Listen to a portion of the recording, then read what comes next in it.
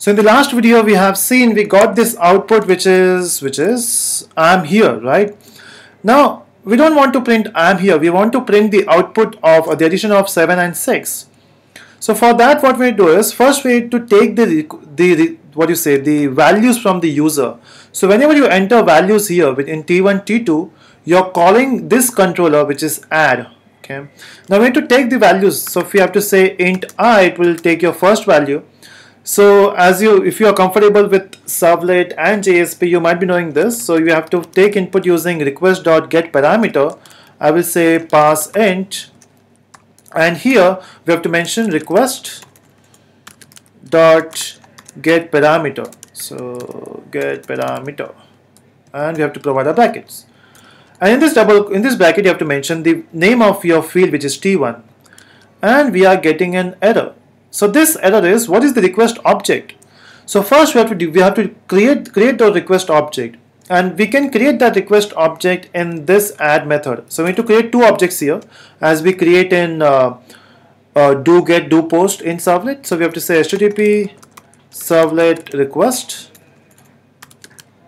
which is, we'll say request object, comma http servlet response, which is for, we'll name this as response object. So we need to create these two objects here. Okay, let me import the package for request also. Now you can use this request object. Now same thing you have to do for the second variable, which is j. So which is int j equal to, and this will be 2. Now once we got these two values, let's add those values. We'll say one more variable k equal to I plus j. Now once we got these two values, we need to send this value to this display page. Okay. Now how to send that value? To send the value we need to use something called as model object. Okay. Now how to use model object? So we have to create something called as model and view object. So model and view is a class, and we'll say mv equal to new model and view. So using model and view, you can pass the data which you have generated. So we have generated our data which is k, so you can pass this value using model and view object. Now whenever you work with model and view object, we need to specify two things. First thing will be mv.set view name, which view you want to call. So we have to say display.jsp, it's your view. The second thing is what data you need to pass. So we have to say mv. So in order to add data, we need to say add object, and every object will have two things. First will be the label for the object. We'll say label is result, and the data is k. So we want to send this k to the page. Now since we are using model and view object, we should not return a string.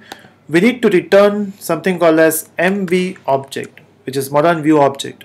Now since we are returning mv object, instead of string we'll mention model and view. The type we have to mention there. Cool. Now using this we can pass the data to the view. Now let's see how to add that thing in, or how to fetch that value here. So we need to type something called as result is, and then give a colon. Now that object or the value belongs to request object. So we need to fetch value from request object. We'll be using expression here, and we'll say request dot get attribute, and we have to mention something called as result here. Simple. And once you do these changes, let's go back to your Eclipse or your browser, refresh. We'll pass two values 3 or 4 and 5. We'll click on submit, and the answer you got is result is 9. So that's how you create a simple MVC application in Spring. So that's your Spring MVC. So stay tuned. In the further tutorials we'll talk about some extra annotations you should know about Spring MVC. So thanks for watching, and do subscribe for the videos.